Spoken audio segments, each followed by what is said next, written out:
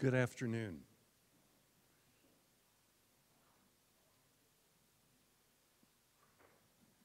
First off, I want to welcome everyone here. I particularly want to welcome our panelists for making themselves available, and particularly those that are joining us virtually. Today, we're going to be talking about the issues of workforce migration, particularly within the health sector workforce migration. I want to differentiate that between what we saw yesterday in what I thought was really an excellent parallel session, and that had to do with the involuntary migration of populations due to war, civil strife, instability, economic turmoil, and the climate crisis. We saw in that case the huge disruptions in people's health and welfare involuntarily. Today we're going to talk about a different kind of migration, and in some ways we can consider it the voluntary migration. And in this case, it's migration of critical health workers from one part of the world to another, largely in populations where we have seen lower economic conditions, where access to health care is already fragile and unstable.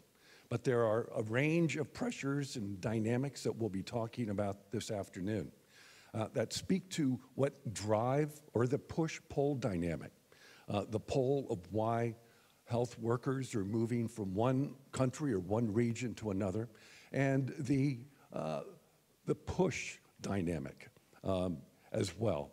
We have a really stellar panel. I'm pleased to be able to have met them over the last couple of days. And we will have, first off, a keynote presentation from Jim Campbell, who's joining us today from Geneva, and he's the director of the Health Workforce Department at the World Health Organization. Jim oversees the development and implementation of global public goods, evidence and tools to inform investments in the education, employment, and retention of health and care workers. He is also responsible for the implementation of WHO's Global Strategy on Human Resources for Health Workforce 2030. Before we get started with Jim, I just want to lay out the process that we will use here. Jim will provide us with a keynote overarching presentation. I will then ask our panelists one by one to come up and further continue the discussion with respect to this issue, and then open it up to a discussion among the panelists for them to have a chance to talk about these issues among themselves, maybe clarify some questions in their own mind that came up during the presentations, and then open it up to a larger audience so that we can collectively begin to explore this issue in greater detail. With that said, Jim, can I invite you to provide us with the keynote presentation? Thank you very much. Good morning from Geneva. Good afternoon to Bangkok. Dennis, Joe, Palito, pleasure to join you virtually. My apologies. The executive board of the WHO is meeting here in Geneva this week. A packed agenda talking about preparedness, universal health coverage, non-communicable disease, etc., and the issues around, are health systems fit for purpose to deliver against this ambition? Do they have enough health and care workers to drive the agenda forward? And clearly, we're hearing from member states the number one challenge, a global shortage of the healthcare workforce and national shortages in high-income, middle-income, low-income countries against the demand for services that post-COVID and the continuing challenges around emergencies, climate, et cetera, So a pleasure to give you a few perspectives to set the scene of some of the discussion from the WHO side to take further forward. I'll share my screen. Dennis, just confirm you can see, hopefully, on the slides. Yeah. Okay, so clearly, health worker migration is a long-standing issue for over decades and centuries. But what we're seeing as a result of the COVID-19 pandemic and some of the challenges around the world is this real increase in migration from east to west, north to south, south to north, around the world. Parliamentary discussions, newspapers, The Economist, everyone looking at this challenge. And the language, clearly talking about shortage, about brain drain, piracy in some instances coming further forwards. And we're continually interested in this from this perspective around, well, what is the size of this migration pathway? Are the trends confirming that it continues to be consistent over the last 10, 15, 20 years? Or are there increasing trends and volumes that will give rising concern to this phenomena, especially in terms of the impact on those countries with the greatest shortages in relation to universal health coverage and the preparedness of genders globally. So what does the data tell us? We've just updated our 2023 numbers, and this is part of the submission to the United Nations as part of the SDGs at the tail end of last year. What we're seeing is about at least 2.7 million workers have gone through a migration journey, working outside of their country of qualification of birth. That represents about 1 in 10 of those professions from a sample of 133 countries. So clearly, this is underrepresenting the total numbers, but it's a fairly good positive sample size that we've got out of the member states. Of that 2.7 million, the occupational group in most greatest numbers, nurses and then physicians. And what you can see then is that many of those migrant workers are concentrated in 10 high-income countries in particular. So this disbursement, the trends and the movements is tending to go to a particular group of high-income countries with that economic purchasing power to grow their workforce in response to population health needs.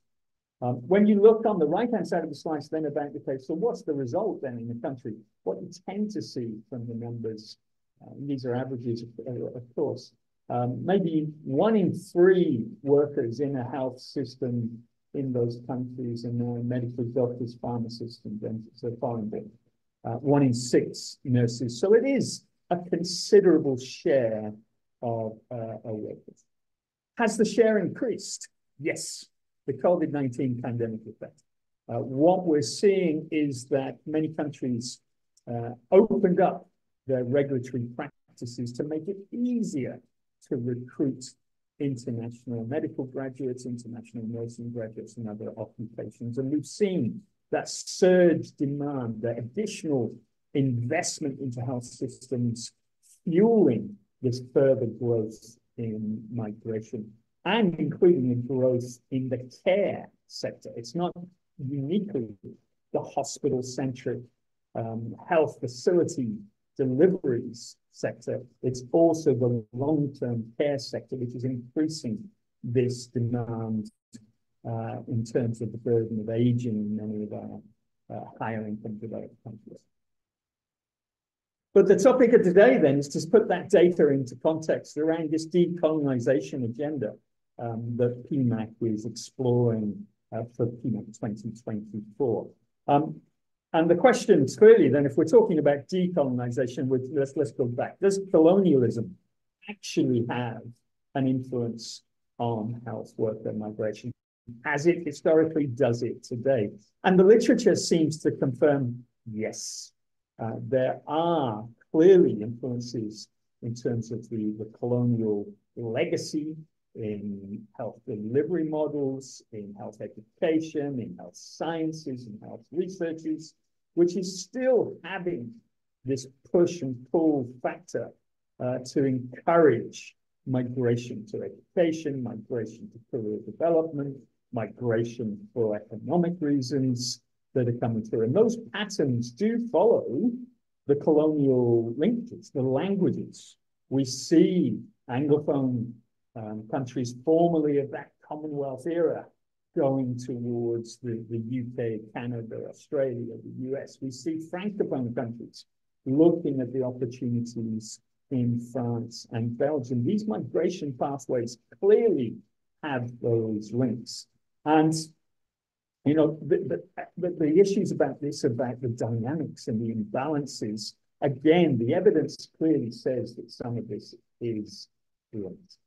But then if we accept that hypothesis and that evidence that there is this real critical influences and factors that continue to perpetuate this discussion, what is the decolonization agenda? And it's complex and it's multifaceted, and the literature continues to evolve and the science continues to evolve. But there are some clear elements that we can acknowledge. First of all, that we have to recognize inequalities, exploitation, and injustice. We have to look at the dynamics of power in these relationships and acknowledge some of them and that. We need to look at more collective decision-making rather than purely sort of global north taking a lead role. And we have to look at our models that have just been perpetuated over centuries now, decades, around health service models, health education models. It's fantastic to be graduating advanced practice nurses who can do all the work around nuclear medicine, trauma, oncology services. But if the demand in a country is around a burden of disease, population health, sexual and reproductive health, are we over-educating for the scope of practice in these systems? So clearly questions around the appropriate models for education and practice need to be considered. So let's try and apply those principles to the migration discussion and put the question forward. I'm not going to necessarily answer it entirely. That's part of today's discussion. But is the global code of practice on recruitment of health personnel an example of decolonization, at least in theory? It was resulting from a pure, global recognition around the world 20 years ago, almost, in fact, 20 years ago now. The Executive Board and the World Health Assembly put the first resolution forward to say, look, the context of the Millennium Development Goals, countries are not going to achieve these. And part of the reason is the global bond, the global shortage of workers in what was at times 57 countries in crisis. It led to this, therefore, co-development process by all governments. Thailand is an historically champion on the health workforce agenda, co-led the process of negotiation in the World Health Assembly and all things. And it looked at this mutuality of benefit for countries, recognized inequalities, tried to address it. So in theory, potentially an example of it. What did it achieve? We see the highlights in it, some key ethical principles that the workers, both countries, the source and the destination countries, and the workers, all those perspectives should be included in managing the migration in a more ethical way. It looked at then, and this is an under-recognized part of the code, the ethical recruitment, one part of the code. The second part of the code is actually as important, if not more important, in terms of the responsibility, a shared responsibility to build health systems capacity in developing countries, low and middle income countries, and to ensure that that shared solidarity included co-investment, include investment into reducing the pull factors in the high-income countries to expand their own education models, and investment in the expansion of the education and retention models in the developing countries. That's, has that become reality? It was a key highlight. It was a key principle to come further forward. So it's, and the other element was that the member states recognized that migration is continuously evolving. And so the code had to evolve. And it is a dynamic text. And it's meant to be regularly updated and brought in to reflect these latest contemporary trends that we're seeing around the post-COVID acceleration. And I'll come back to that in a moment, and hopefully Joanna and Parisa will also talk to that as well. The code also led to a specific recognition of those countries that are facing the greatest shortages in relation to access to care. Dennis, you mentioned that in your introductory remarks, this whole fragility around access to care from the emergencies, from the pandemic. And the code had anticipated that. And it's a regular update to say which countries are actually struggling, which countries are more vulnerable than others because of their population growth, their burden of disease, their life expectancy issues, their system capacity, and to continuously update that. And to say these countries have to have safeguards against active international recruitment, and they have to have support. And again, this support here comes first. The support must be to co-invest in the education, employment, and retention of the workforce in these countries to bring them out of this scenario, situation, and vulnerability. However, let's be realistic, let's be pragmatic. Let's put the elephant in the room out in the open. Is the WHO Code of Practice in practice an example of it isn't working? Is it effective? The intention, its relevance clearly there. However, does it in practice have an impact on some of those principles of decolonization we mentioned? And the jury is out. And from a WHO perspective here in Geneva, we look at the evidence that member states share with us and try to assess that. And here's some headline messages. Yes, we've got better data than ever before. That's really impossible. We can't have an evidence-based discussion without underlying data. And the trends are increasing over and above, but those trends are not uniquely between the traditional polar sort of debate around global south to global north. It's far more complicated than that. There is movement and mobility all around the world, and particularly south-south movement in greater.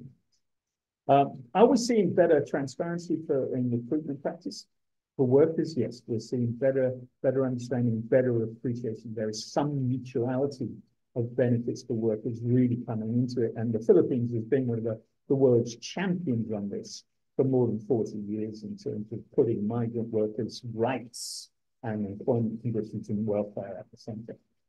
More member states are engaged. That's good. At least there's transparency and involvement. But what we're seeing is that, the evidence of impact of some of these engagement strategies, the bilateral level, they're not being measured. We're not investing in the underpinning research and science to improve our understanding of migration. Passive recruitment, countries are still seeing this. You may not have people flying in and turning up at hospitals and waving a flag and say, come and work in America.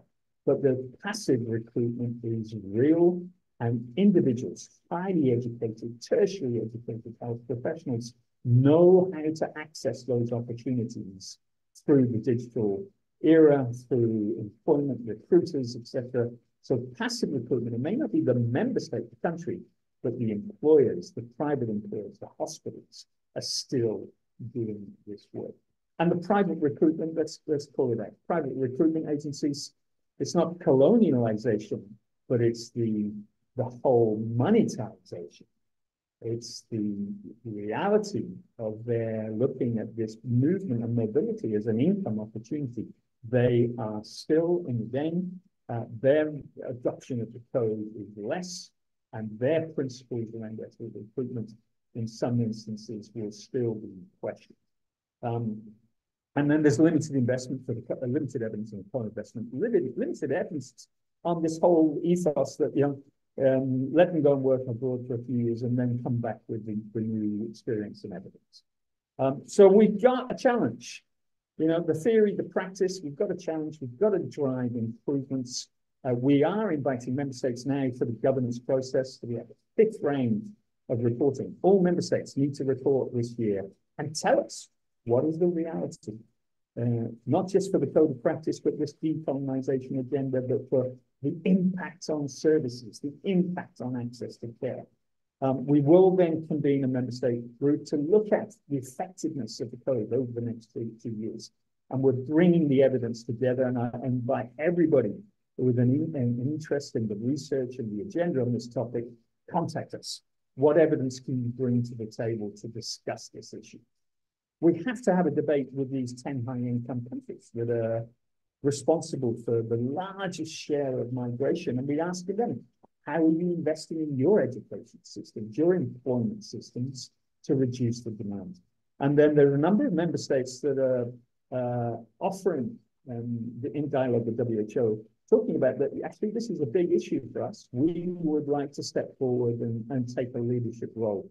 And we welcome those opportunities to have a scientific debate, technical debate, but also a diplomatic consensus is essential if we want to be taking some of these things forward. Part of that evidence-based a new publication that we've got coming out on bilateral labor agreements will help inform the technical, the scientific, and the diplomatic debate. Dennis, hopefully that sets a little bit of the scene for you and Khalifa and Joe to build upon. Thank you.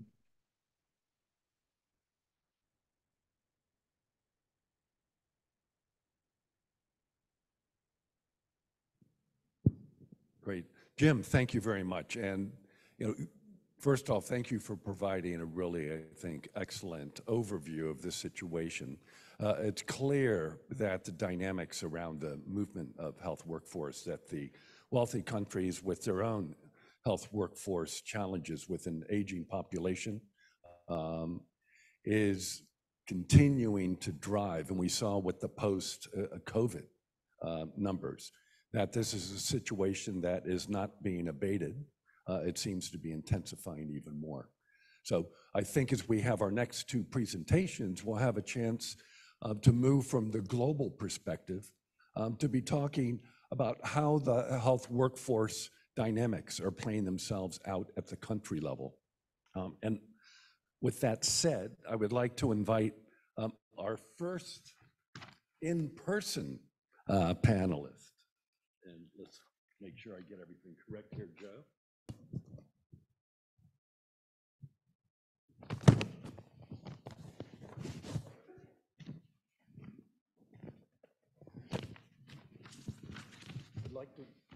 I'd like to welcome Joe Banton, who is the director of the Health Human Resource Development Bureau in the Department of Health in the Philippines.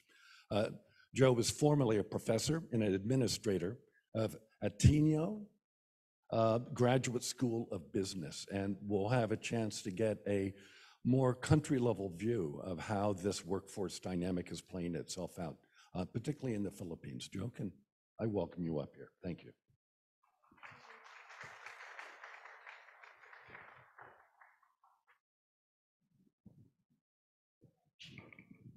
Can you hear me? Okay, that's very loud. So first off, let me say thank you very much for inviting me to share the Philippine experience. This is such an honor and a great pleasure. And as I was preparing for the panel, I realized that when you talk about colonization, decolonization, and HRH migration, or as I was preparing, I had to be very honest, painfully honest, to make sure that I wasn't candy coating any of the experiences from the Philippines. I also had realized that I needed to be courageous to share our experiences. And so as I stand here, I have a disclaimer. And the disclaimer is that some of the experiences I have of HRH migration and decolonization from where I sit as director of the Human Resource Development Bureau of the country, the experiences are deeply personal, and some of the learnings and insights may not necessarily reflect the stance of the Department of Health or our secretary. So they are mine and mine alone, although they are mostly aligned. Okay, so just to get that out of the way. And so we're on the same page, the very simple definition of colonization is that when a country or a group takes control and possession over a territory or a culture and exercises dominance and power over another country, okay, for their own benefit. Following this very simple definition, decolonization, therefore, would mean that there is a return of the power and control and sovereignty and self-determination will reign supreme. Okay, so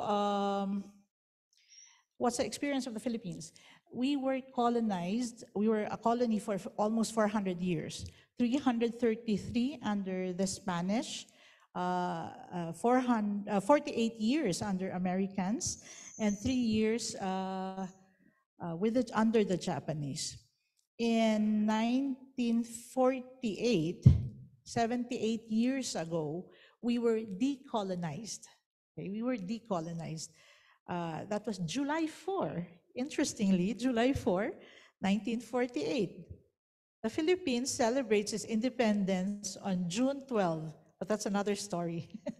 That's for another time. But 78 years ago, we were decolonized.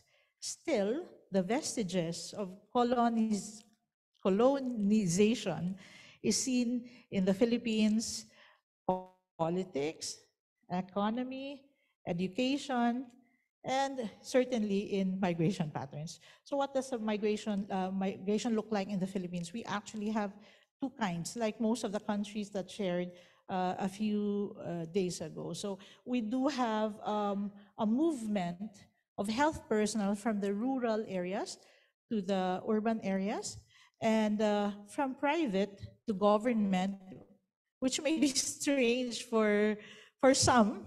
And the reason for this is that this is only particular to health workers, especially nurses, who are moving from the private sector to the government because the government is more compliant in providing salaries and benefits. Okay, and then the third type of movement that we see is from the health sector to the private sector or in other industries. So the Philippines is one of the biggest supplier of HRH globally, but it's also one of the biggest providers of BPO services. So nurses, pharmacists, medtechs leave the health sector to become medical transcriptionists or backroom support. Okay, so this is what we see domestically in migration. But the bigger story here is we do have international migration. And I have here on this slide the top 10 countries where the health personnel are moving, with Saudi Arabia topping the list. But if you look closer at this list, you will see that there are 4 Gulf countries. And these Gulf countries serve as the gateway. Filipinos don't usually stay there. They move to a second destination country. And the rate is that among the big 3 health personnel, physicians, nurses, and midwives, physicians are leaving at an average rate of about 250 per year. And nurses, about 13,000 per year. And with midwives, we have around 350 leaving every year. So this is not a very interesting slide because we have this experience across Asia where we know this story. Jim spoke of this actually. But what is peculiar and what I want to share with the Philippine experience is that, as Dennis was pointing out, this is voluntary migration. Not only voluntary migration, but Filipinos want to leave. There is this notion of success, especially in the provinces, that when you have a family member or a child working abroad, you are a successful parent. So you can brag to other parents that I have a child studying abroad. I have a daughter, a nurse. She just sent me this balikbayan box. That's very Filipino. And among all these push and pull factors, if we were to address the push and pull factors, I guess the cultural factors would be the most challenging.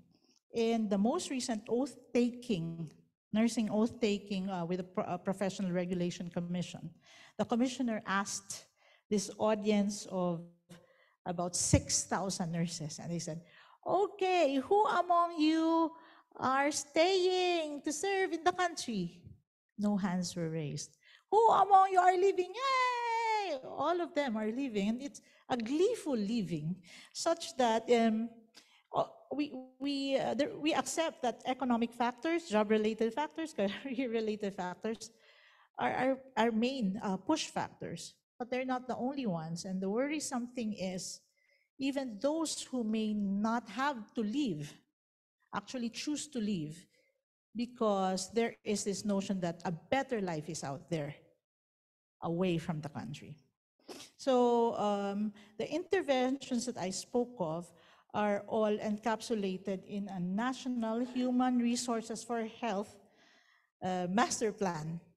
The country actually has a country-level master plan, which is a multi-sectoral document that provides policy and strategic directions to guide not only migration, but the management of health human resources. And if you look at this, there are 6 key result areas. There are 3 dark green hexagons, and these are cross-cutting. They have to do with data governance and information management. They have to do with institutionalization and localization of the HRH master plan, because after all, it is a national plan, and we have to bring them down to the basic level of governance, and the institutionalization and strengthening of the HRH network. We have a network, a multi-sectoral network, that was responsible also for devising or developing this plan. The 3 hexagons in yellow are relating to the health labor market. So you see from production, health education, strengthening and regulation, going to workforce, which is health, HRH welfare protection and career development. And the fourth, the last of these yellow hexagons are on HRH migration and reintegration. So we have a separate KRA, a key result area, specific to migration reintegration. What, may you ask, is the strategy of the Philippines? What is the direction in terms of migration?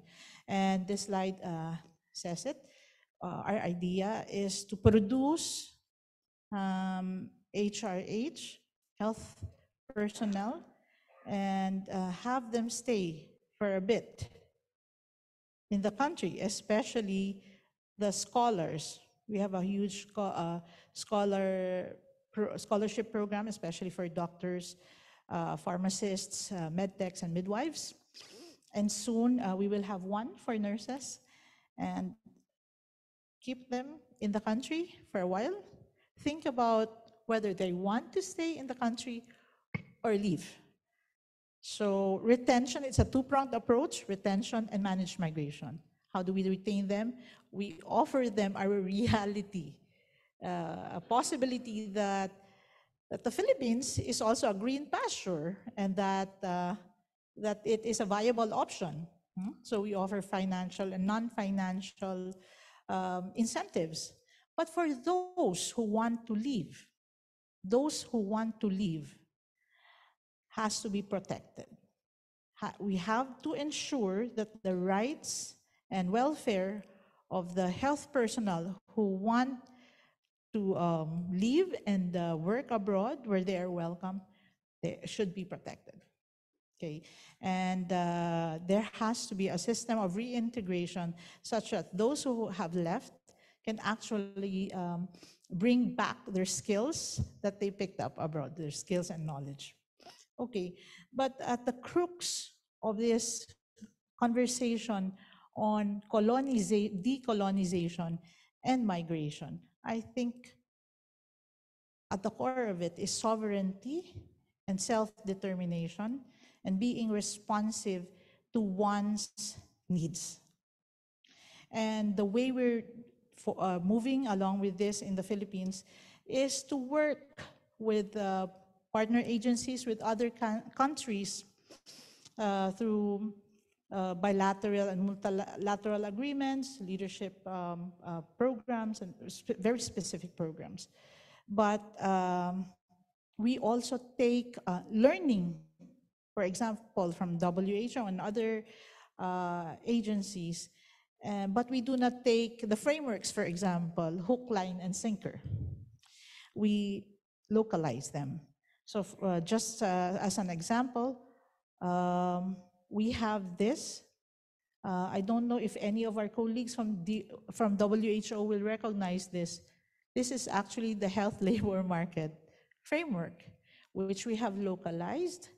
We have used a symbol, the timba or the pail, which is ubiquitous in the Philippines and even in Asia, and used it to send the message to analyze, in fact, data concerning HRH in the Philippines. So there, it's very clear. The narrative is fairly clear. We have a pail that we need to fill up. There is a pipeline that comes from the production side, but there is a leak in the pipeline, there is a leak in the pail. And these are the things that we need to manage. So that's something that we're doing, ensuring that in fact, all these tools and standards are applied to the Philippines as necessary. The other example I'd like to share, and this is my last slide, is the definition of the health worker. There is a standard prepared by the ILO. It's called the index. It's called the International Standard Classification for Occupation, ISCO. And in there, you have a list of health workers. But we took a look at our health workers and we said, no, this is not quite how we want to define them. And we realized that in the country, in the Philippines, in the time of UHC, there are two categories of health workers. The first category are health workers who provide health services catering to individuals. The second category of health workers are public health professionals whose goal in life is to ensure population health. And based on these two categories, we came up with subcategories. And we had to do this to make us understand what the needs of the health workers are in the Philippines. And I'd like to bring you to this slide, which actually displays the issues per category of health workers. So for example, under category 1, under the health service providers, we have the healthcare professionals. These are doctors, nurses, midwives, they're all licensed professionals, but they're not the only health service providers. We do have healthcare providers in the health facilities who are not professionals, or providers in the communities who are not healthcare professionals, or in the facilities who are professionals but who are not in health. They too are health service providers, and they have different needs. And you will see here displayed, the blue boxes will display the issues. As well, the public health professionals have two subcategories, the public health scientists and the public health system administrators and managers. For the longest time in the country, when you talk of healthcare providers, you would only look at category 1, that first box. You would only talk about category 1A, the healthcare professionals. But that's not the direction we want to take. As dictated or suggested to the Philippines, we want to put emphasis on, for example, category 2B, the public health system managers and administrators who run the system, who make sure that the systems are good so that we are able to come up with effective strategies. So just to point out, HRH migration is only one of the issues that we have. It's very important, but it's just one of the issues in one of the categories. We do not find this issue in other categories of health workers.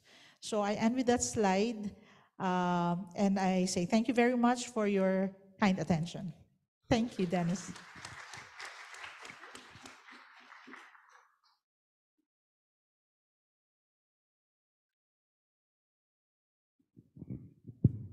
Great, Joe, thank you. And, you know, it's a very nice complement to Jim's opening conversation, where we saw the specifics as they play out, in this case, in the Philippines, and the really incredible dynamics. I'm gonna come back and ask you later, however, a question about what I saw as a very large attrition in the people who enter into the training and then drop out. So it's only about a quarter of those that aspire to be doctors or nurses, and about a third of those who want to be midwives actually complete and become actual professionals. Why is there such a... That's actually an improvement from 20 years ago. 20 years ago, it was 10%. That's an improvement. But again, that's the other thing. The notion that this is an attrition is true. It's an attrition when we talk of health workers, potential health workers coming into the health sector that are wasted. But is that necessarily true? Because there are many tasks that need to be done. And this, I'd rather think of this not as an attrition, but as a possibility, as an opportunity for other cadres, other occupations that we need to deliver services.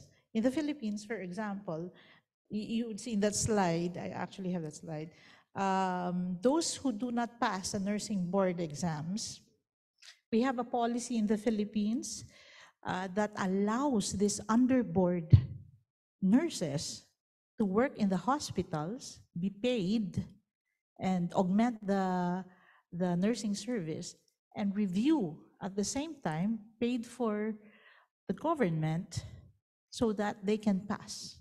So there are possibilities. It's a way of framing these seeming problems.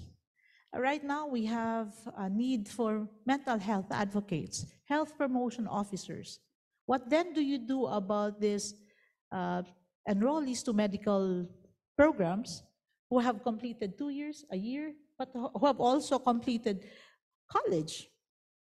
So instead of looking at it from an attrition point of view, we can look at it from a possibility or an opportunity. Great, thank you. Even if you do get those graduates, however, it doesn't necessarily mean that you'll end up having an adequate workforce, given the poll that you were talking about. Right. Correct. Yes. Thank you. Great, thank you. Let's go on to our next presenter, and we're going to move from the Philippines and we're to Sri Lanka, and we have Palitha Abakun, who is well known within the global health sector. He's had a distinguished career serving as an advisor to the World Health Organization, and is currently a member of the WHO, World Bank, Global Pandemic Preparedness Monitoring Board. Until recently, he was one of WHO's Director General's special envoys for COVID-19.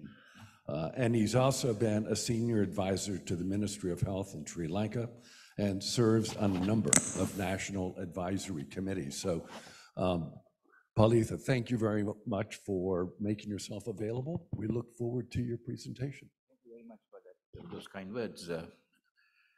Actually, my task is quite easy after Jim and what you just presented, because I don't want to repeat to avoid the likely repetition. I'm going to make it short, but anyway, it will be somewhat complementary what we heard so far. What I would like to share with you very quickly are these 4 points.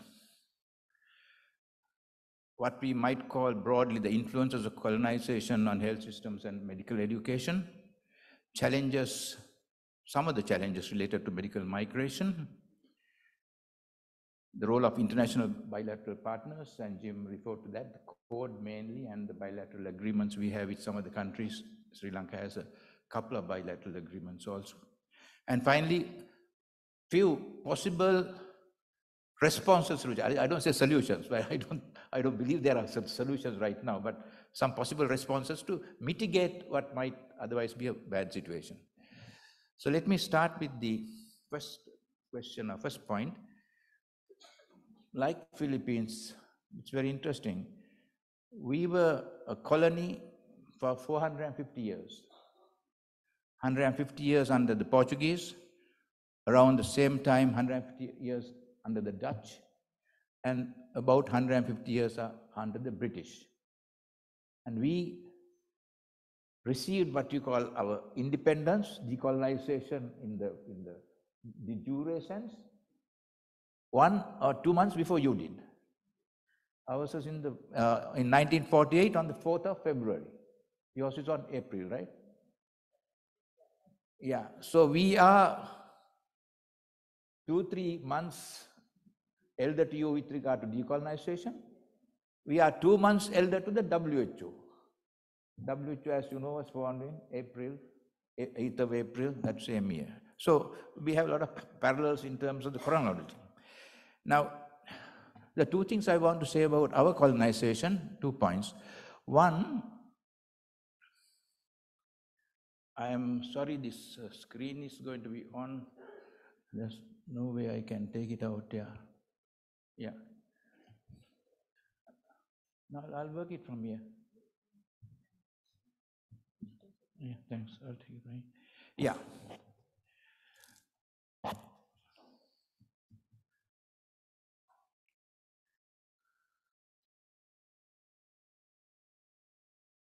Yeah, if you ask me, for example, what is possibly the biggest or in terms of magnitude, the largest example of decolonization in our region, I think it was India, the partition of India.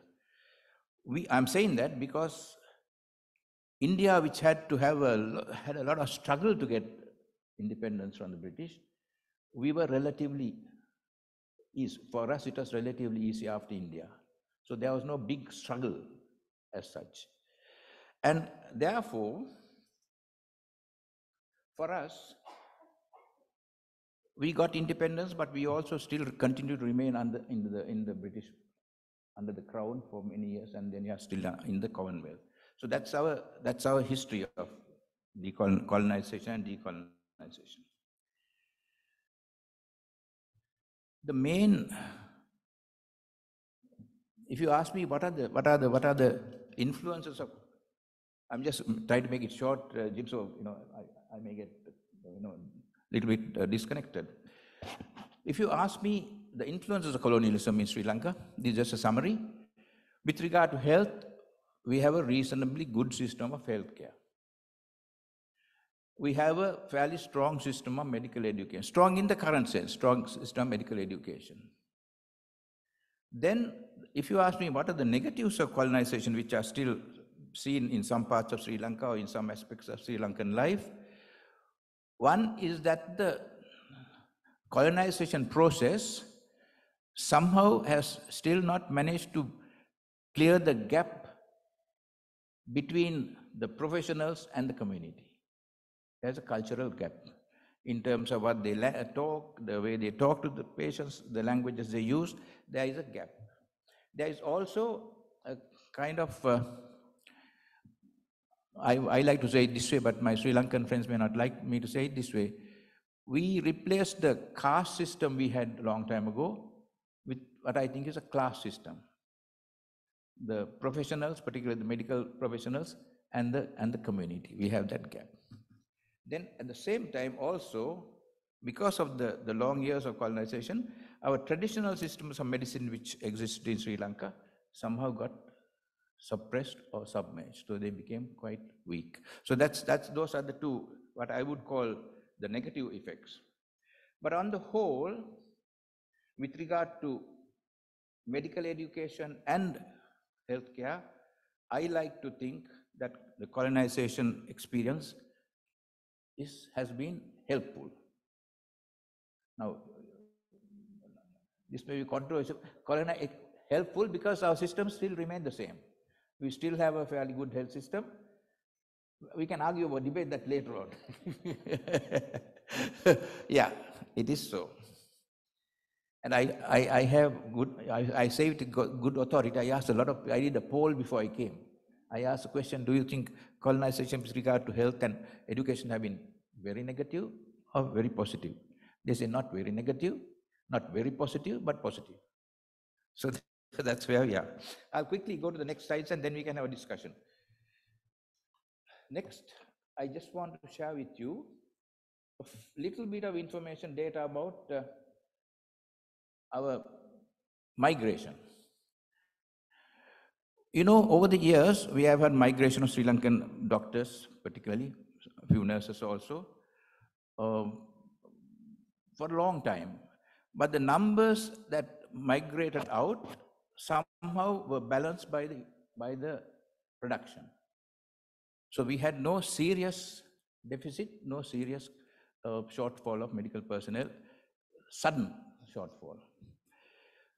The problem actually is we are beginning to see now in the last 2-3 years mainly, and this I think tallies with the last word in the theme of this year's PMAC, polycrisis. We had two crises actually. One is of course, all of us faced the COVID-19, and Sri Lanka also faced in the last 2-3 years a serious economic crisis, which has made life difficult for most people. So this has accelerated what was a slow growth, slow moving phenomenon. And now we have a situation where, now I got this from the newspaper a couple of weeks ago, Sri Lanka short of 630 medical specialists per year. And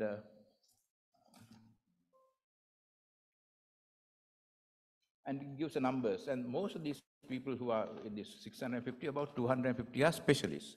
Specialists, as you know, in any country takes about 6 years to be produced.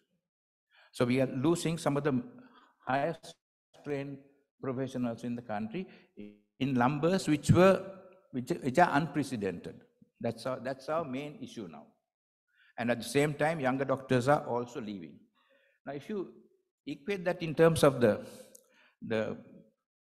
loss in terms of investment, you know, in Sri Lanka, education from the primary level to the postgraduate level is free to the student. It's state expense. So when we say 2,000-3,000 specialists have gone out of Sri Lanka in the last 10 years, I did a rough calculation last night, you're talking of about $4 to $5 billion. So it's like a cash transfer in kind of that amount of money to the developed countries from a poor country like Sri Lanka. That's, I think, something that we have to bear in mind. And our solutions must also address that part. And there are ways I like to think that can be addressed. And where do they go? I don't want to, Jim said this quite clearly. They go mainly to 5 countries. Most of our doctors go to 5 or 6 countries. The countries which have the system of education that we have: UK, Australia, New Zealand, and to the United States mainly, and a few to the European countries.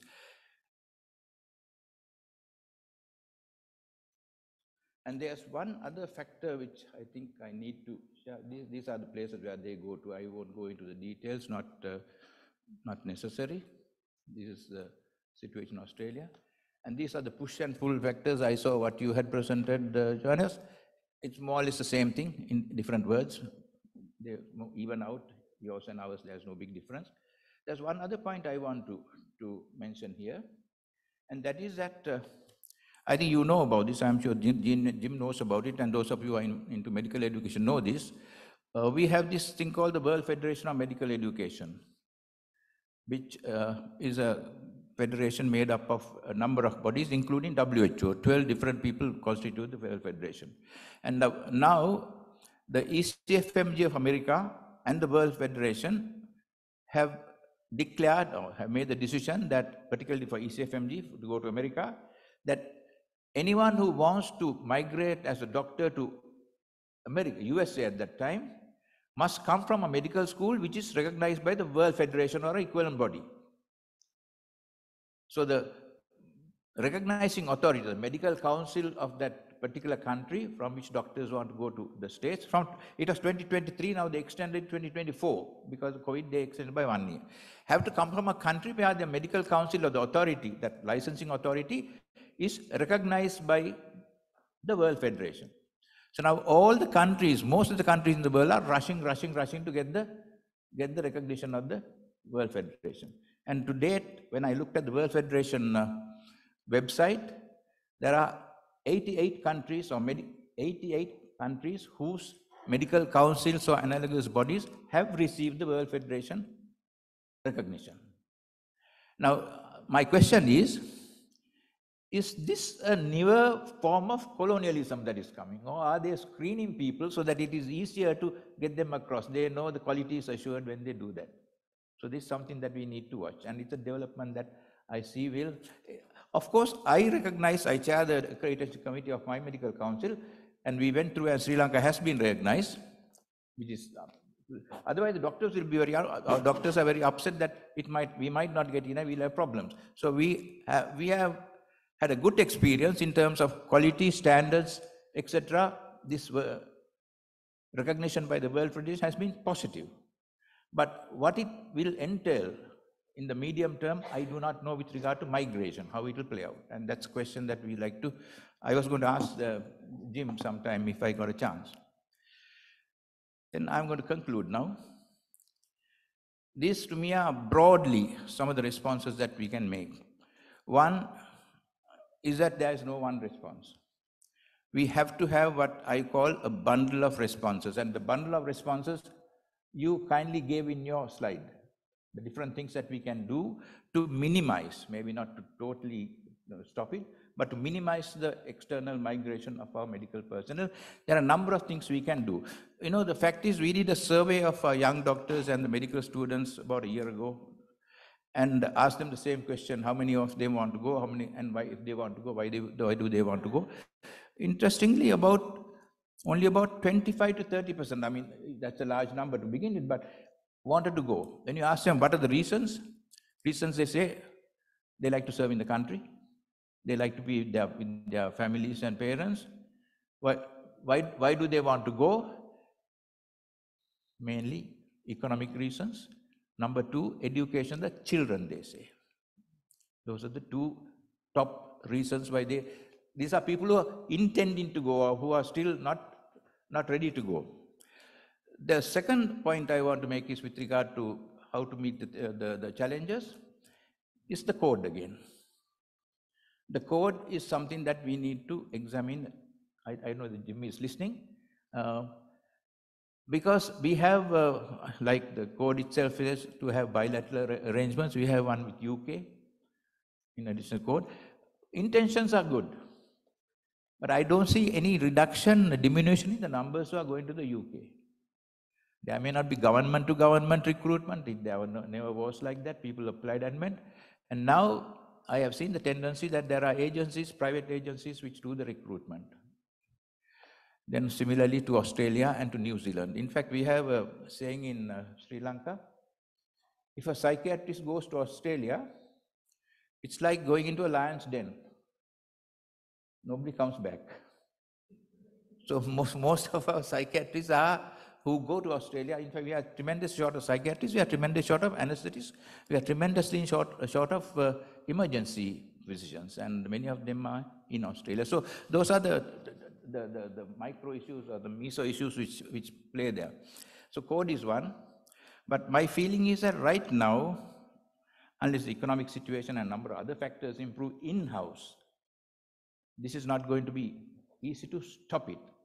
But what we don't do, and which some of the other countries are doing, Thailand has done this, we can do a little bit more work with regard to the data we collect, the ones who are around and how they go. We might be able to do a little bit more by task shifting, where there are shortages internally due to internal migration. And we might be able to do a little bit more by task sharing. China does a lot of that when they have shortages. So there are a number of solutions we can have to mitigate the situation.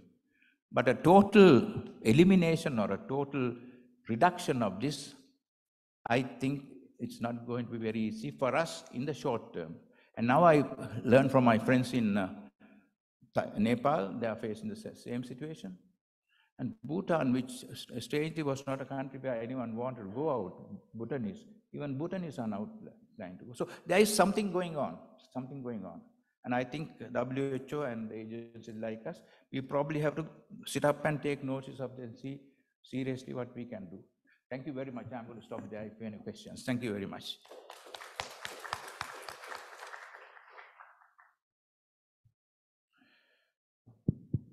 Palitha, thank you very much. Please sit down.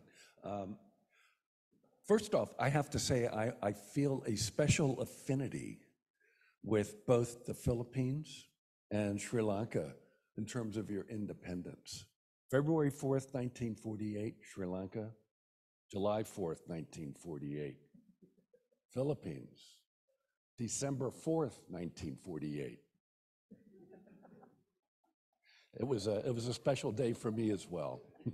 So, as I said, what I would like to do is to open this first off to a discussion among yourselves. Jim, are you still with us? Yes, I'm still here, Dennis. Excellent, excellent. Look, I'd like to throw this back to the three of you to have a discussion. We talked a lot about the global code. And Jim, in your presentation, you highlighted the, to date, limited impact of the global code. And wondering if you could talk maybe in greater specificity, what would be required from your perspective? Palitha, you talked about more teeth needed in the global code. The bilateral strengthening of some of the clauses. But that is a question I want to do. 2 points I want to ask Jim are really that. Yes. One is Jim, how do we strengthen the code and how do we make it work for countries like ours where, you know, the push factors are becoming increasingly important, and not only the pull factors. Earlier, Sri Lanka lost doctors because the pull factors on the receiving countries. Now we have our push factors also, in fact, dominating, and that I think is a question that so how do we do that? Second thing is, if you use that, your question of circular migration, can we have something where people can, for limited periods, come back, bring and without getting, you know, they get PR status, citizenship, all that, if they work for 5 years and want to do that. So now, I think people should have the freedom to go. I totally believe in that, you know, we need that. But there are some who want to come back after a while and then enter the system. So internally also, our countries have to make sure that we prepare the grounds. We make our regulations and our system ready to receive people who come like that. Often we are not ready to do that. The only place open to them is the private sector. So there are many, many issues. I don't want to talk too much, but Jim, you know it best of all. So these are the questions that are in my mind. Jim, your reflections, particularly from a global perspective, how you see this potentially moving forward. So I think there's a huge opportunity. Multilateralism and the international diplomacy and the various mechanisms for engagement with us, 75 years. You're all celebrating 1948. WHO 75 as well this year. Some of our inter-member state diplomatic mechanisms to have these conversations being celebrated as well. There's an opportunity, but we've got to drive that through data and evidence. We recognize, and Polita absolutely on this resource transfer, this foreign direct investment. We're producing some new evidence papers with colleagues on that for the World Health Assembly for ministers to discuss. We want to be able to quantify that, and then, with that evidence, so what are the issues here? Like I said, what are the options and the potential opportunities to work towards solutions? The code actually, if you think about it, the instrument is 15 years old. It has had some impact, but it's not the colonialism that is the big issue at the moment. It's the capitalism. We've got to recognize that there are many, many monetary incentives in the system for both push and pull factors.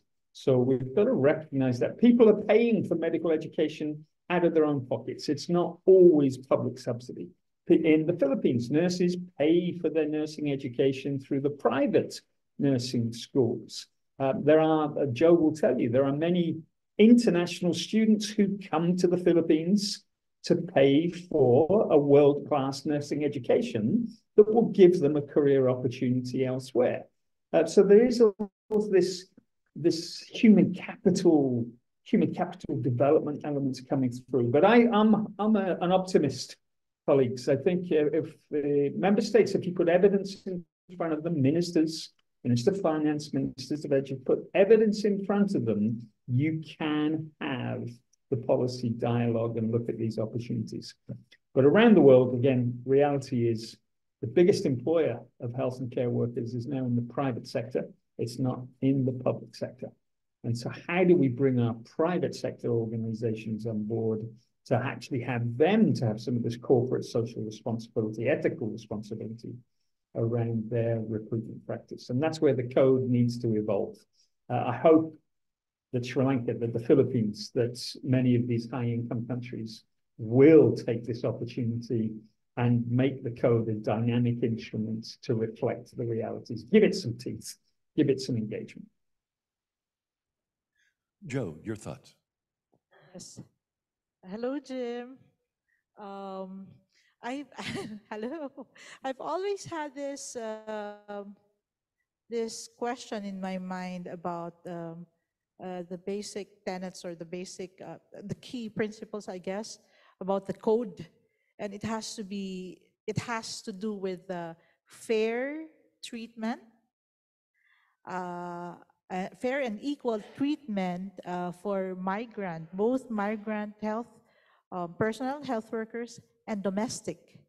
And my question is, the domestically trained health workers in the destination countries are actually not in the same state as those coming from a source country. Because if you're there, the migrant workers will be coming to a new culture, a new system. They have been displaced. And therefore, I wonder what fair treatment really means. Is this equal treatment? Or are we talking about equity here? Give to one where what one needs. So your thoughts on this, please, Jim? Absolutely. I think that the principles and the articles of the Code of Practice really look at that mutuality benefits for the worker, the source, the destination, including that lived environment, the occupational health and safety, the terms and conditions of employment, etc. And through the study of the bilateral labor agreements, that's a mechanism to implement those activities. Philippines is world-class in terms of insisting on those provisions for the integration of the Filipino workers into a system with pastoral care, with additional support for integration and opportunity, and potentially for return. But it isn't in every bilateral labor agreement that there is a a clear responsibility and a mandate for that additional element of support. So where the Philippines always negotiates that, we haven't seen it necessarily in every agreement that has been shared with WHO. So we need to continue to get that done. And I think the principle is recognize if you are under-educating in your own system and you are reliant on an international workforce, you have to be demonstrating value to those future employees, and you have to be putting incentives in it. The world's one of our ministers and the teams spoke to us and said, you know, normally they would have several thousand applications to go and work in their health system as nurses. But post-COVID, those applications are drying down because it's become a competition. People have got more choice.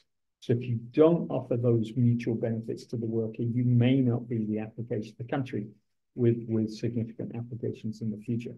So it will change, undoubtedly. But Philippines, Joe, you know, the Philippines Overseas Employment Agency, the Department for Migrant Workers, you've been leading this for decades. We need to learn from you.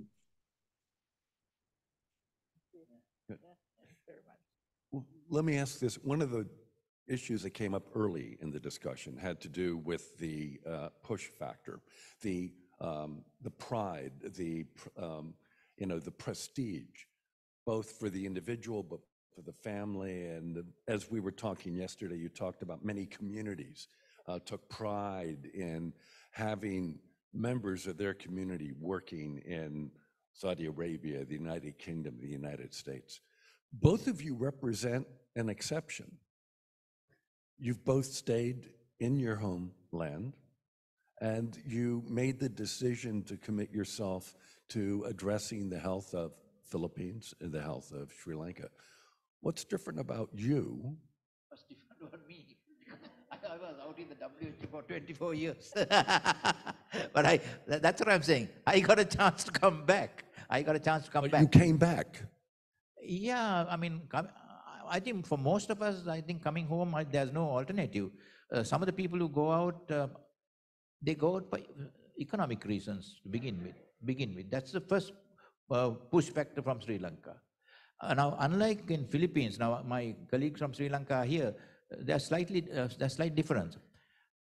Our parents don't take so much pride in saying my children are out. They take a lot of pride in saying my children are with me. But they are very happy to see them going right now to get out of these economic issues. So, yeah. I mean, that's the reality. That's how human beings are. So they want to go and make it good and come. That's the situation. So there are a number of things inside which need to improve, apart from, the destination countries. In the country also, a number of things to be improved, and we have to take care of it. If that happens, I think we can slow down or even tail off, because we didn't have big migration numbers earlier. This in the last 2 years. Am I right? Yeah? Sorry. Yeah, for me, Dennis, that's the same question I asked. Because if we could only institutionalize, if we could only teach or develop nationalism or patriotism through a certain intervention, we would certainly do that. And that's a question also that I have. How do we develop a disposition, for example, towards service or a sense of mission among health workers, so that even if the going gets a bit rough, they still choose to stay in the country? My own experience had to do with early exposure to a difficult political situation in the country. And I made that decision at an early age to contribute. So I think it's really very individual. And it's certainly certainly not bad to say, I want to go abroad and make our lives better, make my family's life better. But and so it's very individual. But the choice that I made was born out of an awareness that a single person can actually make a contribution and a difference. But again, it's there's two dynamics here. There is the keeping a workforce in the case of the Philippines, but it's also attracting a workforce back to the Philippines. And I'm going to ask another question, which has to do with the role of recruiters. And to what extent does the global code provide an opportunity to better engage and manage the role of private recruiters? And as you said, Jim, that most of the health workers that we're talking about are going to the private sector. So the role of the private recruiter seems to me to be an extremely important one, because even if you do have a sense of patriotism, there's also the enticement.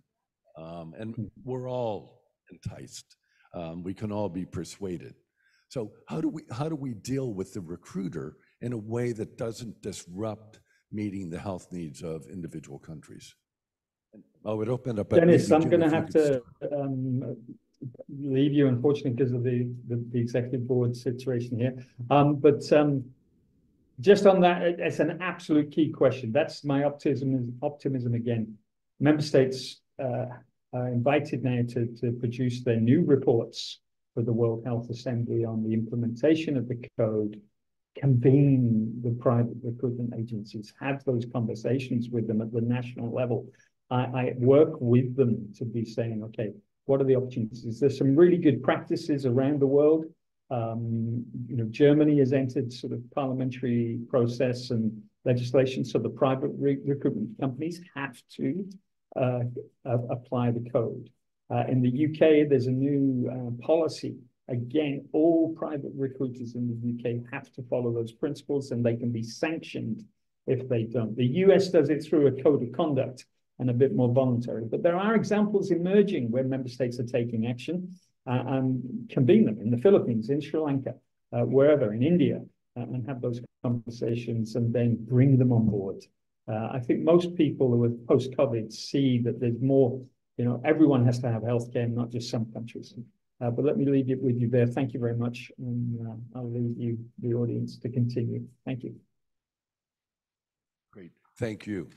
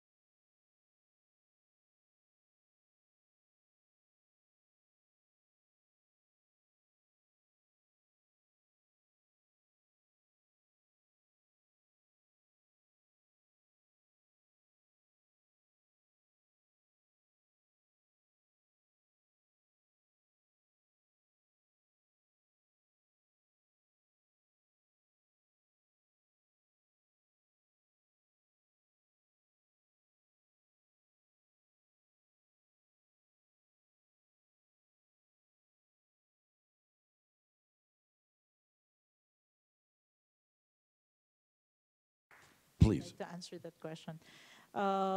In the Philippines, I think we'd like to push harder on government-to-government agreements.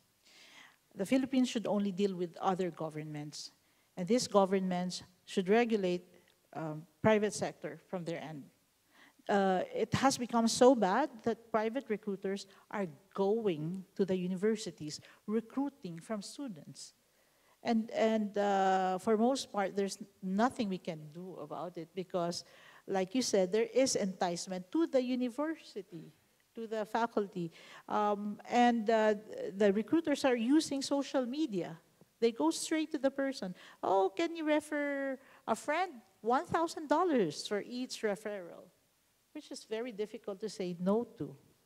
So unless we enforce, again, government-to-government agreements, and only through this strong enforcement can we, I think, control this. And Palitha, your thoughts on this? Yeah, same, I agree.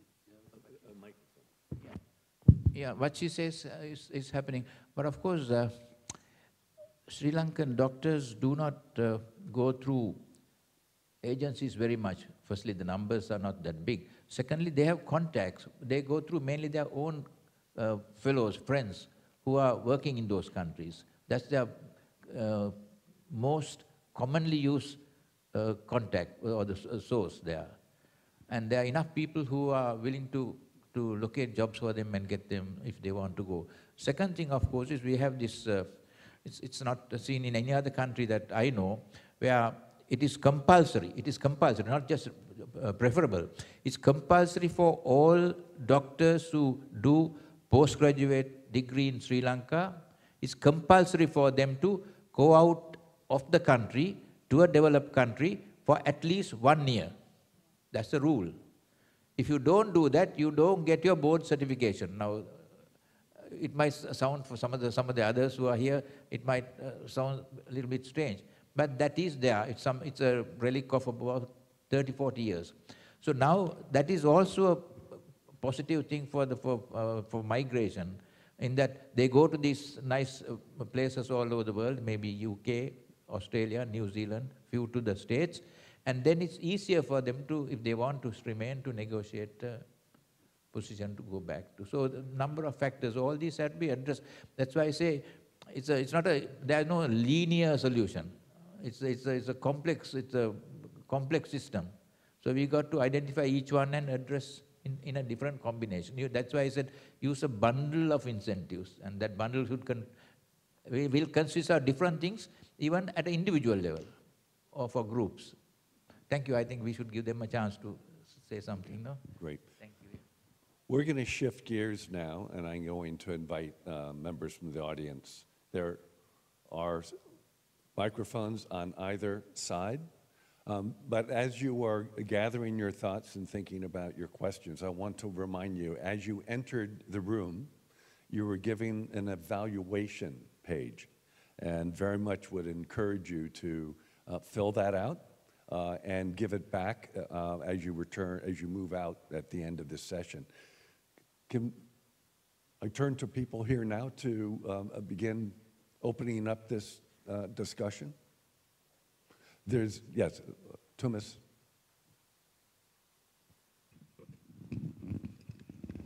Sorry, thank you. Thomas, long time with the World Bank, and I'm trying to present the situation from the World Bank economist perspective. I would say we have a world, we have countries who have demographic deficit. They're mostly rich countries. We have countries that have demographic surplus. And these are mostly in Global South and developing countries. So what's the problem? Why can't there be a win-win situation between the two worlds so that where is a surplus labor, they can export the labor, where there is a shortage of labor? So I would be very interested to hear, I think Jim is not there anymore, about this last point of the code, which was about win-win situations and negotiations, and whether there are good examples. And the economist would say also, well, if this generates a domestic shortage, this emigration or migration, increase production. So, okay, you don't have, you shouldn't do it with public money because there's shortage of public money. Or if you do it with public money, then establish some sort of bond policy so that you can get the money back when people emigrate. So I just wonder, and I would be interested to ask both, well, especially the Philippines, what does the Ministry of Finance think about this situation? Because they say, well, we get more than 10% of our gross national income comes from remittances, so that the people who go abroad, but they send money back. So, thank you. Thank you very much. That's very interesting. And the point that you raised is very important. Remittances are what kept the Philippine economy afloat during the pandemic. And so really our stance is not to stop migration. But for the first time, Tomas, for the first time in history, the Philippines is going towards that direction explicitly.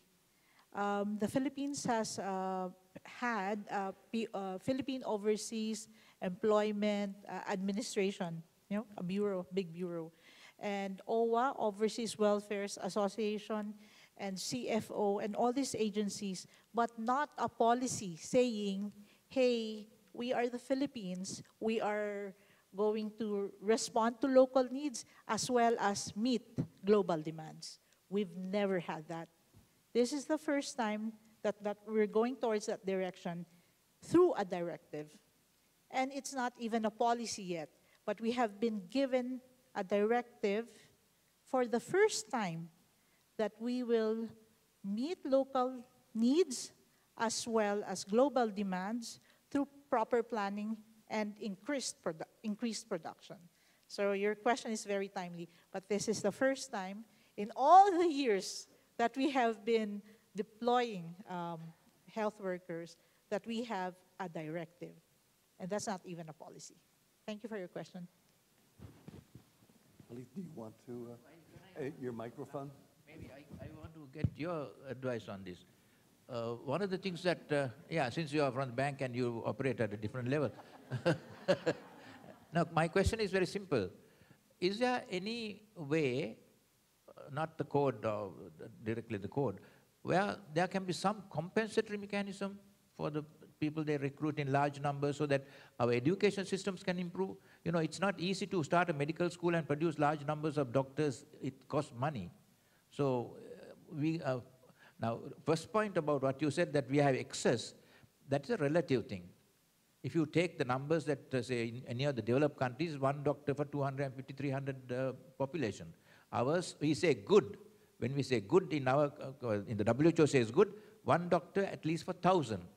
And that's what the code says. They should not try to recruit from any country that has one doctor or less than one doctor per 1,000. But so it's a relative thing. We like to have one doctor for 500,000, which means you are double. So that's another issue. But my question is really, is there any way to have a compensatory mechanism so that these countries like, say, ours or Nepal can improve our education systems quickly? Is there a way we can handle that? I have to say that I worked for more than 25 years with the World Bank, but I've been now working for the WHO, so I need to change my talk. Of course, I think the perspective that I provided from kind of the economist perspective is simplified, and I think it's much more complex problem, right? It's because it takes a long time to educate the health professional, it costs a lot of money, so it's not just simply that we can turn up and start produce more. But I think there are ways how to recover the costs. I am not aware of, or maybe I think it was part of the code as well. I think some provisions that countries should compensate, but I'm not aware of this large-scale compensation happening. Maybe it's part of the bilateral agreements. But there are other ways, like how you finance higher education or nursing education can you establish a set of schools that are differently funded? So I think there are different ways to potentially look at it, but I'm very interested, yes, to hear that Philippines is thinking. One point. Okay. That's a very important point, Tomas, but I think it's also very crucial that the direction a country takes should be explicit and clear, very clear, so that all the resources and machinery of the government, of society, moves towards that direction. For the longest time, it was really a hit and miss. And I think it has to do with the political, the leaders were very careful not to be seen as unnationalistic or unpatriotic. If they said, okay, we would deploy health workers, they can be seen as unpatriotic, and that's going to be unpopular. So that's not been taken before. This is the first time that that direction is being made explicit. And the agencies that are involved from the production, workforce, exit, and re-entry in the Philippines are now coming together for the first time and saying, hey, how do we do this strategically? How do we ensure that we have enough human resource to take care of the local needs under universal health care? And we're moving towards that direction already, and also respond to global demands. So this is a very exciting and challenging time as well. Let me say one more thing. I'm standing up here, and these new trends that are emerging, especially in Europe, because there was always, you looked at the foreign trained health professionals in countries, and they were counted. They are now counting foreign-born, domestically trained.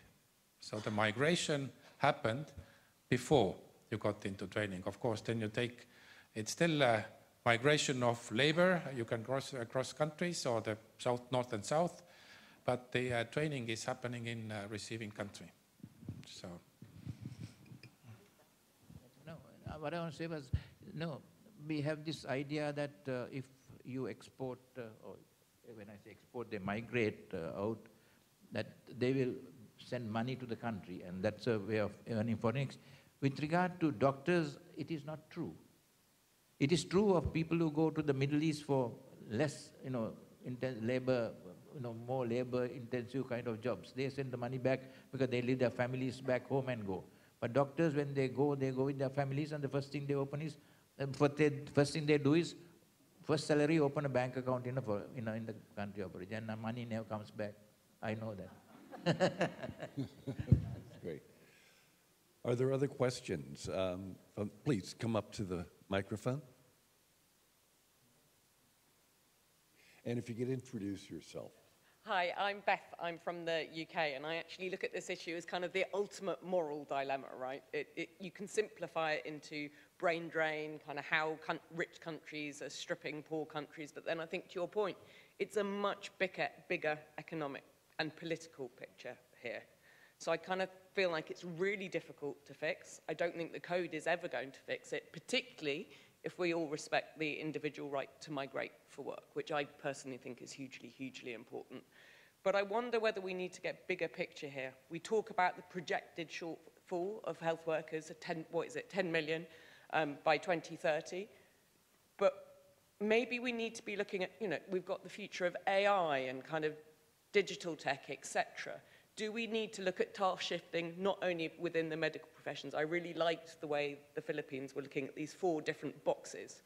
But do we need to be looking at different routes, different pathways, not just those, kind of big ticket qualifications, but how we're using different professionals? And as I say, is there a future with AI and digital tech that could really help us out on some of that task shifting? Thank you. And before you answer that, if I could add that over the coming years, obviously, the North America, Europe, the demand for health workers will only increase. The aging population is only going to That's right. So whatever the dynamics are now, they're going to continue to be. So this question about can the health workforce become more efficient and strategic, the use of AI, isn't simply a question for the Philippines or Sri Lanka. The health workforce within the countries where both the finances and the demand are growing, can there be a much smarter use of that workforce there as well?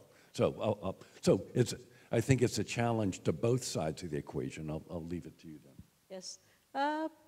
That definitely is something that we need to consider, and we are actually considering.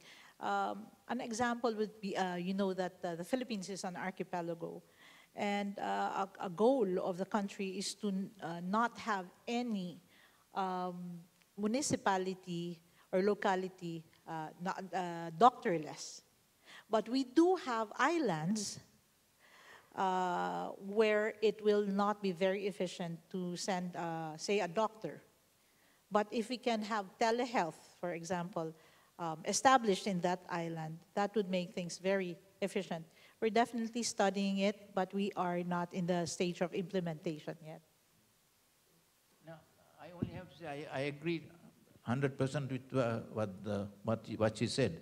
We have the numbers we have as best as we could, but we could improve on it and do more analysis and do projections if we use more, what do you call this? You said IT or AI, whatever, whichever, yeah. We don't use it yet, but I think there's a lot of potential for us to use it and get much better, much more reliable information. That is correct, and that's something we should be doing. Great. Well, picking up on that question, if I just may give you a sneak preview, PMAC 2025 will be looking at how to harness artificial intelligence for a healthier, equitable, and more sustainable world. So stay tuned. Ask that question again next year. But refine it a bit because AI is going to have accelerated the tempo. That's right. Please.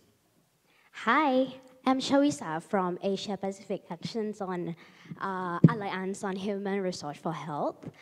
Because we just have a very good discussion a couple days ago about international migration, and we try to address the win-win-win scenario for migrant, destination country, and also receiving country. I would like to bring one point to the discussion on this floor because we got some of the one thing that's really interests me. It's about health workforce banking. During the discussion, we are thinking about how about we have like the platform for banking that can show like the number of health workforce that we left in the country and want to export. Also, like on the one hand, like like someone want to export the health workforce. On the other hand, someone want to withdraw from the bank. So this is one part. The second thing is about it can show up about the capacity of producing, and to match the needs, category needs as well. So then when it's come to the crisis and everything, we can come to this bank and then like let's make a big deal together.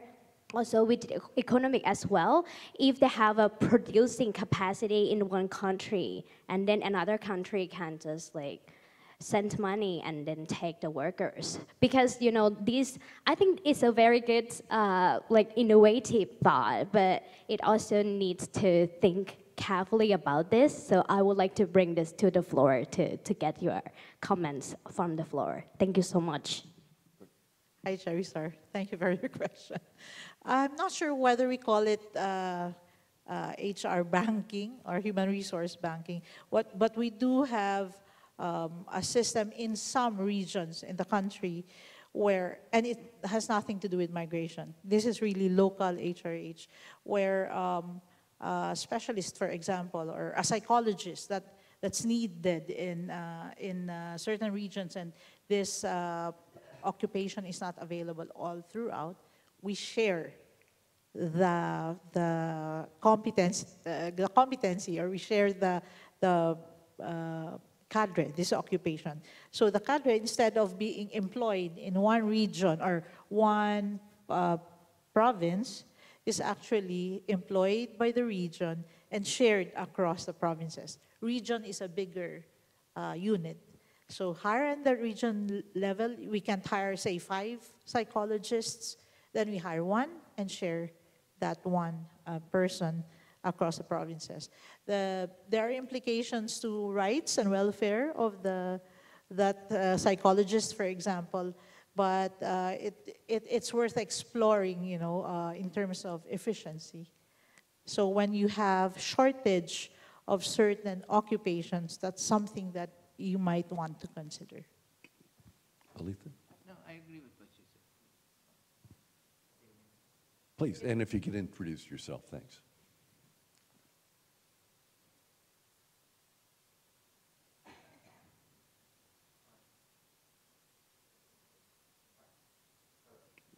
Hello. Okay, so I'm Prin. I'm from IFMSA Thailand. As a medical student, the prospect of after graduation, what are you gonna do happens quite often in the discussion with friends. And one of the things that I find often is that after graduation, maybe a lot of people, let's say in domestically, they like to move in Bangkok, which is which is like a lot of them. In the Thailand, I think the system is designed for the doctor to be like allocated to every province. So, but a lot of people like to come back to Bangkok. This pronounced problem of the, let's say, colonization, low-scale colonization of a resource in Bangkok.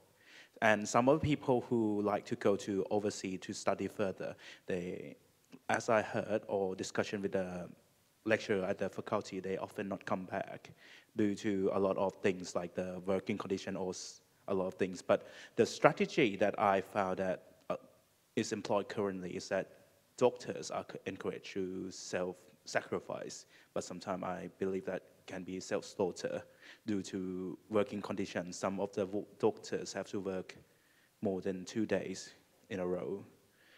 So not surprising, but well, this discussion, we have been having this one for like maybe years, but with friends, there is no meaningful, let's say, meaningful end to the discussion. So I would like to raise this one to the panel today. Okay, let's see if I got this right. Career pathing for fresh graduates, is this what we're saying? Where the medical student after graduation can actually go? Is this what you were asking? The career path for? Yeah, they know where to go, but like their final destination is often come back to the metropolitan areas where the resources well more abundance. Okay. Oh, yeah. Of course, there was system in a number of countries. We had that system, a mandatory period of service in rural areas, and then you get some advantages to come to the center. Indonesia practiced it I remember when you were working there. Thailand, I think you had this thing called the MESREP program, where children from the rural schools were given scholarships to come to medical school, and they had to go back and serve. If I remember right, there was a system in Thailand also. Now I don't know whether it's like that. But do you have a problem? Can I ask a question? Because it's good for all of us to know. My knowledge or my thinking is that Thailand doesn't have a major external migration issue, right? Well, from my perspective about the healthcare worker, the health personnel doctors, not so much, but a lot of doctors, they can go overseas, some of them, but like, yeah. And then there's a nurse worker who, like, if I remember correctly, there are like some school that is specialized in training the nurse to go overseas, like say Germany or USA, where the needs for geriatric needs is more pronounced due to the aging population. Yeah. Let me share our experience in the Philippines, if I may, Dennis. We have a scholarship program called the Doctor para sa Bayan, doctors for the country, for the nation. And this doctor scholars, this medical students, scholars, when they graduate and they pass the board exams, the licensure, They are required to work in the villages, in the barrios, especially the poorest, the hardest areas, okay? But these doctors are paid the same salary as the municipal mayor. They get full benefits, and they get a scholarship to a master's, another scholarship to a master's program. In other words, we take care of these doctors. Now, the traditional way was to, okay, you graduate, you go to the barrios. But now we're finding that we are getting more and more doctors and more scholars and more graduates. And we have broadened our perspective. Instead of just sending the doctors to the barrios, we say to these doctors, where do you feel like serving? What's a track you want? Do you want to go clinical? Do you want to help the country through research or academia? Do you want to be a health administrator, a public health person, and help run the system? So there are possibilities. It's very dangerous, though, if a country is stuck in a certain mindset. So there has to be a responsiveness. As the reality changes, so should the system respond. So I think that's something that you from your end, from the students' end, from the production, can actually push. Because there are experiences in other countries that it works. So it's not just free labor. You are kept in the country, but you're actually employed, paid more than your peers. Okay, so that's something that the Philippines is very proud of. That program has been in existence for 30 years, and it has worked. It has produced secretaries of health, for example, and some very important leaders in the public health sector. But how large is that program? I mean, if again, you have such a significant brain drain, how large is that scholarship pool? It's a big scholarship program, but I think that more than the quantity is the impact it has made on the health system. No, I appreciate it's had an impact. The question is, can you make it grow? It's in fact growing. We're growing it. It used to be that the Department of Health managed this scholarship. Now, keep in mind that the Department of Health is not mandated to produce. The production is with the Department of Education, right? So for the longest time, there was a vacuum, so we ran that program. But now, we have moved it, we're transitioning it to the Commission on Higher Education, who are very efficient and who are very competent in running scholarships. And so we're finding more and more doctors, and we're even worried that we may not be able to absorb the doctors that we produce in the Doctors of the Barrios program. And so we're looking at different possibilities. How can these former scholars contribute to nation building, contribute to the health sector? So it's a broader way of looking at things, not just a single. Of course, you can serve for 3 years, and if you want to migrate, that's fine too. You've done your part. Okay, you've done your obligation. So it's not such a bad thing because it's essentially employment and training. Did I answer your question? Thank you. Thank you very much. Right. Thank you. You got a good question going there, right? You can hand it, I think, to the person behind you. Hi, I'm Dr. Guada from the Philippines. Hello, ma'am. I just want to continue on the topic about education. I think there is a high demand of healthcare workforce from the Philippines because we speak good English. And it creates this big industry, the healthcare education industry. That's probably why, Dennis, you notice there is a high attrition rate. There is this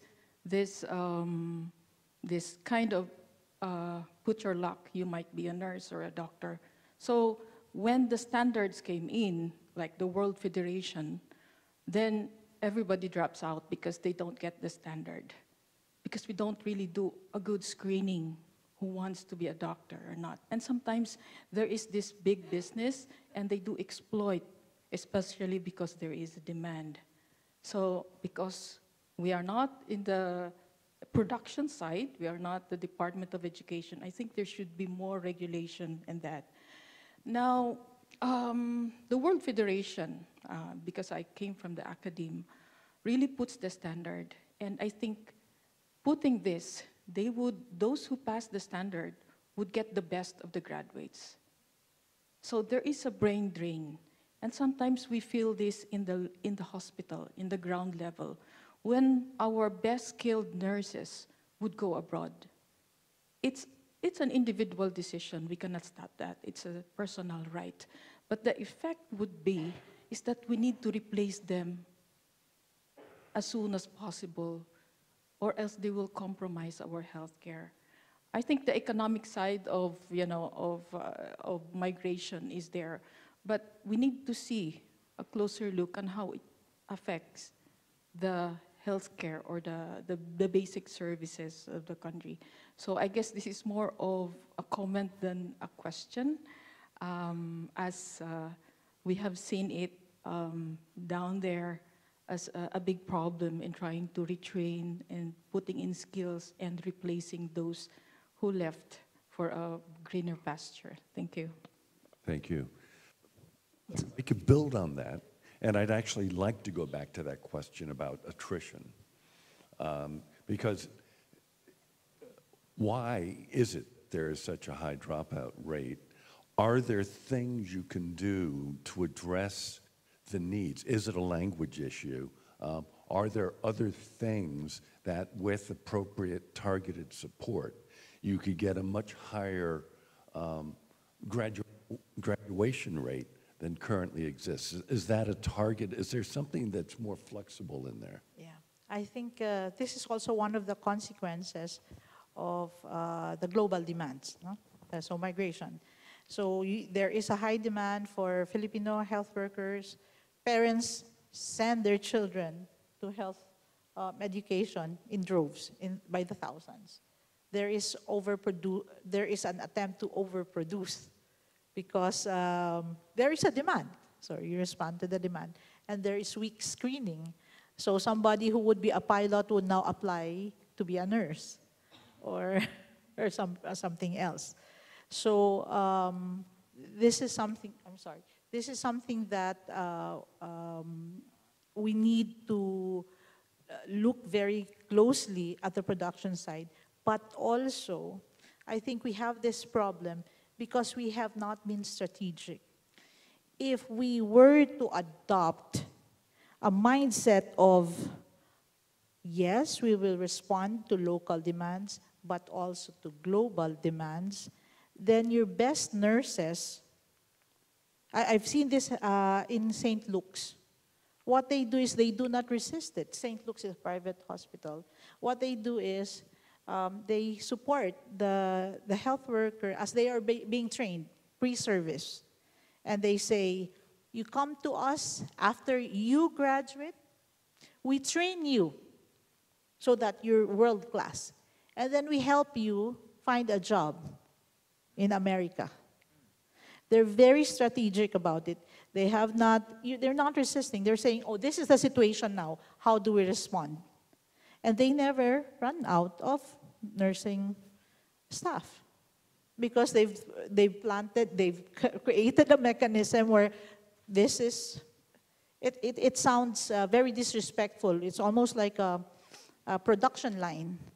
But if this were the direction we were taking as a country, for example, as in St. Luke's has taken this direction, then they have created a mechanism, they became strategic about it, and they produced.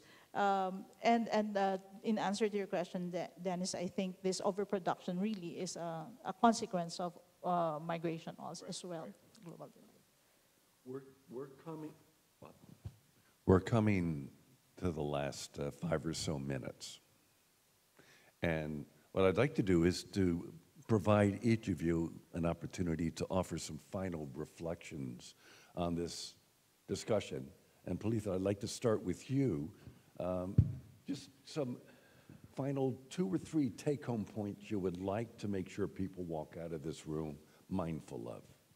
Yeah, I will try to be positive and, hopeful and encouraging, because we talk to the problems. No, it is a challenge. It is a challenge. But if we get a number of our subsystems at the country level, if we get a number of subsystems at the global level or regional levels, I think we can mitigate this problem to a large extent.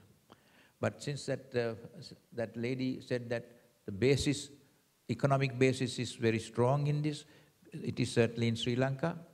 The others, I'm not saying others are not important, there are many other important, but economic base, right now the predominant factor is economic base. So if the country's economic grows and everything else get better, it will sort out, but that might take a long time. In the meantime, I think there are a number of things that we can, simple things we can do. Get a good database of the numbers required of different categories, see different ways of deploying the workers you have in different mixes, the teams that need to be employed. There are a number of things that you can do to improve the services by at least 20 to 25% without any extra effort. At the same time, address a larger issue in different ways. And my final take is, please let us treat it like a complex system, not a simple system, because we give shotgun solutions and think that it will work. It does not work like that. We have to address a number of things simultaneously, and the countries that have done that successfully have had better results. So Sri Lanka also, we are planning on doing that, because HRH is, number one, the most difficult element in a health system, but it is also the most important element. You can't do anything without good people. That's the problem. So we have to pay more attention than we do now. So I hope all of us will do better in the years to come. Thank you. As for me, I think I'd just like to bring it back to the original topic, which is HRH, migration, and decolonization, through the lens of decolonization. I think we have to, as countries, individual countries, recognize the effect of colonization on how we decide, how we think, our value systems even, and realize it is what it is. We've been colonized, okay? But it's not such a bad thing. The important thing is, now that we're decolonized, are we in control of decision-making processes? Do we have sovereignty? Do we know what direction we want to take and move towards that direction? I think that has to be very clear. A recognition of the past and how it has influenced the present, but take that power, now that we're decolonized, and say, this is where we want to go as a nation, or as a global community even. Just have very clear definitions of where we want to go, and go towards that. It's really about power, it's about dominance, it's about decision-making, sovereignty, and self-determination. I think this is where we started, and I think, I hope that this discussion today has helped clarify this issue better through the experiences of both Sri Lanka and the Philippines. So that's it, Dennis. Thank you very much. Well, thank you. First off, I hope this is a session where you actually did learn something. I have, and it's clear that it's not a problem that's going away. I think the pull dynamics are only going to get stronger. The challengers are going to get greater. And the solutions are really not that obvious, not that easy. It's a question of individual freedom, right? This is voluntary migration. And it's a migration that is incentivized, both in terms of economics, but we've also heard it's also a matter of social, cultural dynamics as well. and how you meet that challenge. If it were an onerous, simple matter of people were moving because they had to move, that's one challenge. But the fact that this is not just voluntary, it's a desired movement, that makes it even more daunting. The question, I think, ultimately becomes, how can the pullers be more responsible in sort of addressing the consequences that they are imposing in the countries where they're pulling from. So I'm not sure how that gets dealt with. I know the global code is struggling with that. Palitha, your point about teeth, you know, what do teeth look like ultimately? It's a huge challenge. What do teeth look like when you're dealing with voluntary issues? That's a huge dilemma. But I greatly admire the work that you're doing. And again, you're a returnee, you are a long-timer. And that's an example of both of the desired routes we'd like to see people take. So maybe you can be an inspiration for those not just within your country, but more largely. That said, let me thank everyone for that you came. I hope you did learn something. And don't forget, you have a responsibility. There's a scorecard that you had access to. This is the only way that as we move forward and we think about PMAC 2025, we learn from each of these. This is not just a scorecard, it's a learning card. So help us learn. Thank everyone.